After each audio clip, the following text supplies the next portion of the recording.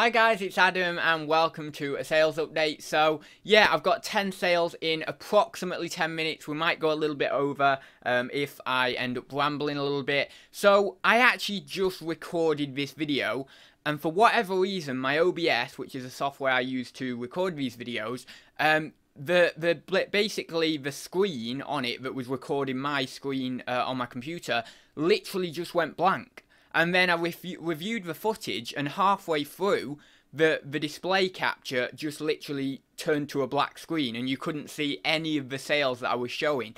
So that was really annoying, and I don't know why the hell it happened, and I am a bit nervous that it's going to happen again during this recording. So yeah, hopefully, fingers crossed, it'll work this time. But yeah, with that being said, we will get on with the sales update. So this week it's been a bit mixed. Monday and Tuesday were great. Wednesday, Thursday were not so great, and now it's Friday morning, so we're yet to see what Friday will bring for me. But yeah, I mean, if today's gonna be a decent day, if it turns out to be a decent day for sales, then obviously that kind of outweighs the 2 bad days. You know, I'll have had 3 good days this week and then two bad days. So yeah, we'll see what today brings. But it's been a bit more mixed this week. However, saying that, you know, I've had it pretty decent for, well, from late January, probably about the 25th, 26th of January, something like that, maybe 27th, all the way up till, I would say, about the 10th, 11th of Feb, it's been pretty decent. You know, there's been a couple of bad days here and there, but generally, it's been a lot better. So yeah, you know, it's just one of those things. Some weeks are gonna be a bit mixed, you know. So yeah, basically I will stop rambling now, and I will get on with the first sale here, which is a set of 2 Royal Worcester Evesham Gold ceramic napkin rings. I actually got these from an auction job lot. They only cost me like 1 or 2 quid, literally hardly anything.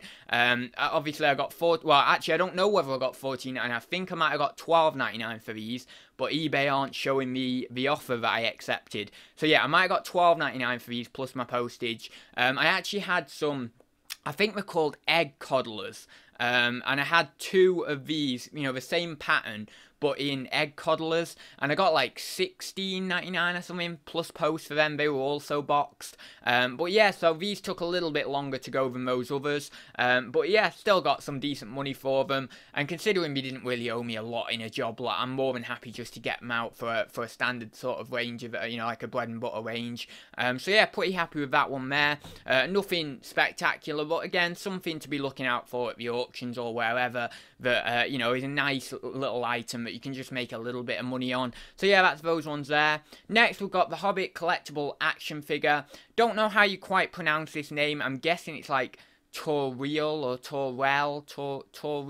Toriel maybe. I don't know. I don't really follow the Hobbit or the Lord of the Rings. That's kind of more fantasy, and the way I kind of branch out is more into science fiction, because I like the logic and the I don't know, like, just the scientific nature behind it. I'm very well aware that it's science fiction, so it doesn't exist, but I like how they can logically define things, so they can say, you know, we're going faster than the speed of light because of this calculation here, even though the calculation is made up. I like the kind of logic behind that, even though it is false logic. Whereas with The Hobbit and The Lord of the Rings, I like them. I think they're a brilliant universe. Same with Harry Potter. I think they're a brilliant universe. But I can't really see the science behind it. And I'm a person who needs to see the logic or the science just in the way my brain works. Whereas other people don't need to see the science or the logic behind things, because different people's brains work in different ways. So I'm not really big into The Hobbit, opposed to things like Doctor Who or you know, any other like sci-fi thing. Like, I like Star Wars as well, things like that. But you know, I appreciate what it is. I think it's a brilliant universe. But as you can see here, actually getting back to the sale, you can see here I got $19.99 for this figure, plus my postage, and I was really happy with that. This seems to be one of the slightly more sought after figures, and you know, as I say, I got $19.99, so that was quite a nice little price on that one. I got these from my dad's friend. I got 23 figures for £30, so this owes me like less than 2, yeah, it'd be like less than 2 quid, it'd be like £1.30 a figure or something.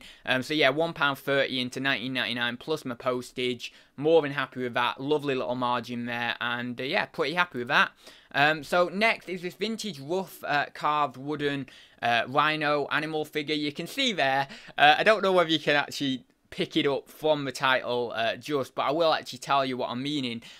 When I was writing this title, I was really trying to pluck keywords out of thin air, or pluck things out of thin air, because I couldn't seem to title this item. I couldn't seem to get the keywords that I wanted to get at the time, and I ended up just like trying to structure some sort of basic title for this item, and then obviously list it. I couldn't seem to grasp what keywords would be good for this item. So obviously I've already put in there like wooden and rhino and animal and carved figure, etc. But I couldn't seem to think of anything else, you know.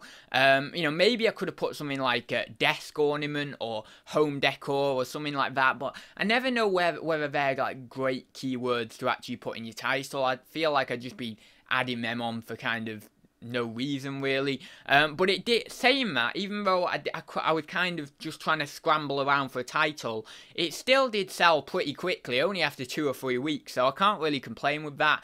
And this figure actually comes in a job lot that, I mean, as a part of the job lot, this literally owes me about 20 pence, 20 or 30p, literally like nothing, because I got this in a large job lot of ethnic stuff and souvenir pieces and random odds and sods, really random wooden items, and loads of different things were in this job lot. And there was like 3 boxes in the job lot, and I got it for like £10 or £15 plus commission, and there was loads of items in there, so probably works out at next to nothing. So really, really good price on this, £19.99 plus postage, considering I got it for pretty much next to nothing. So yeah, pretty happy on that one. Nice little sale there.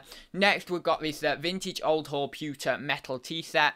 This has got a milk jug, a sugar pot, teapot, etc. And then it's also got a tray as well. But yeah, £24.99 plus my postage on this one. I will have paid up, but I will have got this in maybe a smaller auction job lot, so I probably would be looking, the cost into this would be £5 or £6, something like that, opposed to something that I would have got in a larger auction job lot that would have worked out at less as an individual cost. So this would have cost me a little bit more, as I say, maybe £5 or £6 for this set, but still I'm happy to pay that when I'm getting, you know, £25 plus postage out of it. And yeah, you know, I don't know about some of this old haul stuff. I think some of it can do a little bit better than these pieces. I don't really know whether it's a incredibly sought after brand or anything. I've had it a couple of times, but I don't know all that much about it, to be honest. But I do think it's a very practical brand, and I do think it's a lot of people do like to use it because of that. But I just don't know whether there's any real amazing gems in there, you know, from this brand. But there may be, you know, there may be certain items that you can get really, really good money for from this brand, but I'm not sure, as I say. But yeah, so it's a nice sale, that one anyway. Next, we've got this Doctor Who Banner Cafalata figure from Voyage of the Damned. I think that was the 2008 Christmas special. You can see there I got £19.99 for this figure. It's a little bit more of a sought-after figure. You might be able to push £22.99 maybe at a push, but you might be waiting for that. Just to give you a bit of context, if you ever pick up this figure, you might want to push a little bit higher. But you know, £19.99 is pretty much top whack, so you know, you probably wouldn't be able to get too much more unless you're willing to wait a while. But yeah, this guy is from, as I say, Voyage of the Damned. He's like a cyborg, as well as being like, well, cyborg implies being metal and like organic at the same time anyway, but I was gonna say he's like a cyborg mixed with an organic being, but when you say the word cyborg, that's what it's implying anyway, so I don't need to imply that again. But yeah, so he's like a cyborg. He ends up sacrificing himself. I think it's on the bridge, where basically we're all crossing the bridge, and then the hosts are basically attacking him with the halos, and then he sacrifices himself. He uses like his energy, he's like his energy compartment or something inside himself that's powering himself. He uses that as like a weapon to destroy the host. I'm not too much of a fan of The Voyage of the Damned. Not because I don't think it's a good episode. I think it's a very, very well written episode. I think the performances in it are brilliant, but I just feel it leans quite a lot on the themes that we saw in Robots of Death in the Tom Baker era. You know, the robots in Robots of Death are very, very similar to the host, and that for me, I just feel it could have been the alien or the threat of the host could have been maybe aesthetically a little bit different, or maybe could have had a few more different attributes to them that kind of set them apart a little bit more from Robots of Death, because in Robots of Death we have the idea that the robots are killing the people and stuff, and then it's not worked out until the end. I think in the end, at the end of it, it's worked out that someone's actually like a human's controlling them or something like that, but I haven't watched it for a while actually, that episode, so I'd have to go back to confirm that. But yeah, you know, and it's also got that same theme in Voyage of the Damned, but I could ramble about this for ages, because you know what I'm like with Doctor Who. But yeah, that's a bit more of a sought after figure, so if you see it at the car boot for like 50p or a quid or £2 or whatever, pick that one up, because you're going to get a bit more money for it than the standard figures. So yeah, that's that one. Next we've got this vintage grade pottery ceramic sun buff pattern coffee set. Now you can see unfortunately here there's been some restoration. There's obviously been a crack at some point, and someone's probably had an attempt at restorating it, is that right? Or someone's had an attempt at restoration. Maybe that's more of the terminology I want to use. But yeah, you can see, you know, it's not very, you know, it's not brilliant that's obviously happened. You can see here in the conditioner, I put the lid of the coffee pot has been broken and restored somewhat. I got $17.99 plus postage for this little set. The other items are in good condition. There's no chips or anything like that. So obviously when you've got something like that, when you've got like a coffee set or a tea set that's ceramic, and maybe one little item of the set is you know, is broken somewhat, or there's just some imperfection to it, or whatever it may be, you know, whether there's a firing fault, or whether there's you know, a chip, or whether there's a crack, or whether it's been restored, whatever it may be, if you've got other items that you know, kind of go with it, then it's always worth putting it on, maybe reducing your price a little bit more, you know, than obviously the going rate, and just waiting, sitting on it, because someone's probably going to come along and end up picking it off eventually. And as you can see, as I mentioned, I got $17.99 plus postage for that, so still pretty happy with that. This will came in an auction job lot, probably would have cost me about a £5 this one, to be honest, and as you can see there, I got $17.99 plus my postage, so it wasn't the best margin.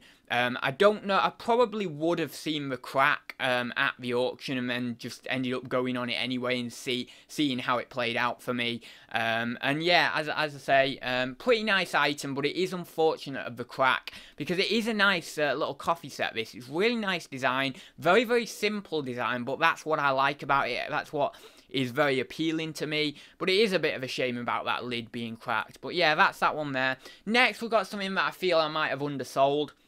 This is this Daily Dispatch, The Nation Pays Homage, Mary Lying in State newspaper, 1953. This went very, very quickly. It went within a few hours, and as you can see there, I put it on for $14.99 plus my postage, or $14.95 plus my postage, and yeah, it just went very, very quickly, and that got me thinking, well, you know, as it does, like a lot of the time when something goes quick, gets you thinking, like, did I undersell it? Could I have got, you know, how much more could I have got? Could I have got 5 or more? Could I have got a 10 or more?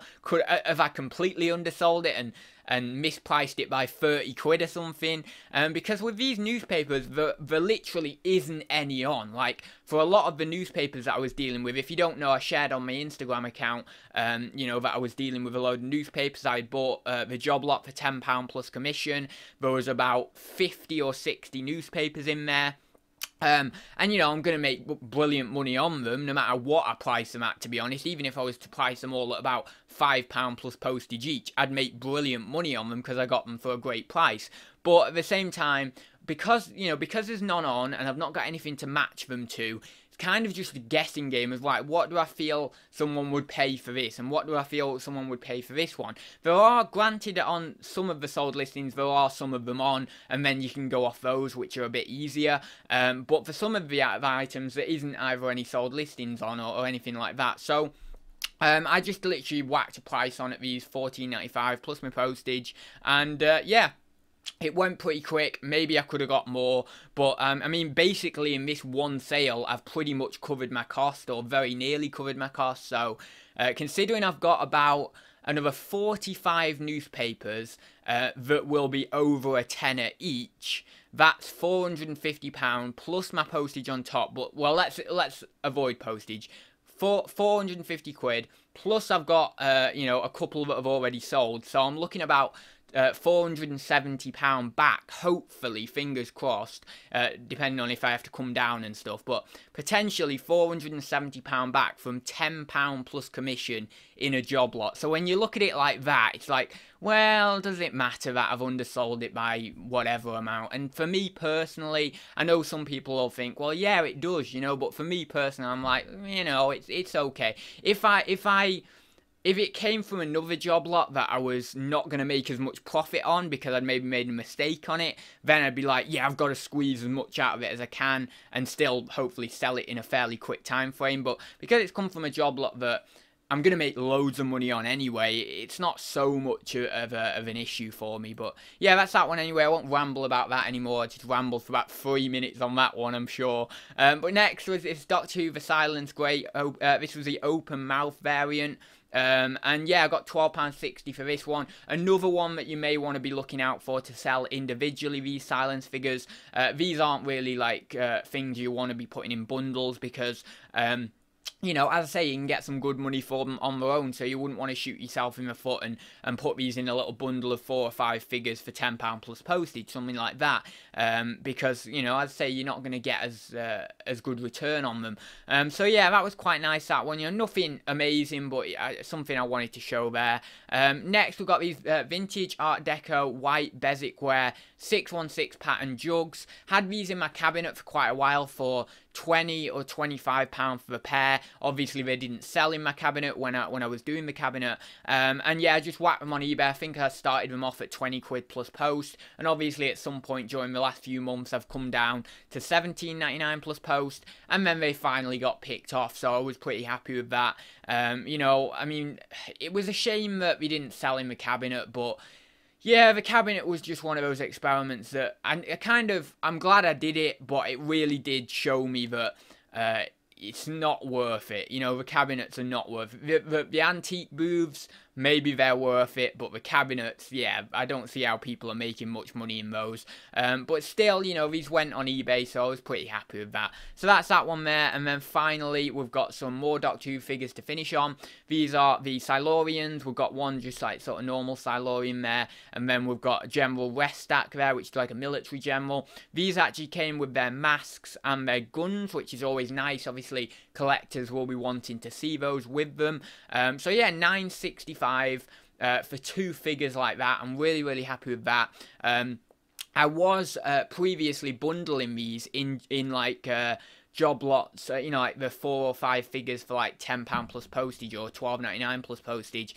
But then I realised, well, what I can do is do, themed bundles of these and get a little bit more money out of them. So instead of getting, doing 4 figures for £10 plus postage, I've now got 2 figures for £10, free post. So, I'm getting a bit more out of them, if I actually do it this way opposed to bundling them. So yeah, pretty happy with that one. So that is all the sales, guys. I'm sorry if it overran a little bit. I know I was doing a lot of rambling in there, so it's probably gone way over the 10 minutes today. But yeah, if you did enjoy the video, then please do give it a like down below. If you haven't already, then please do consider subscribing to the channel for more content like this. And if you have any questions, comments, or queries about any of the stuff you've seen, then please do drop a comment down below, and hopefully I will get back to as many people as I can. And yeah, I will see you in the next one, so I'll see you very soon, guys.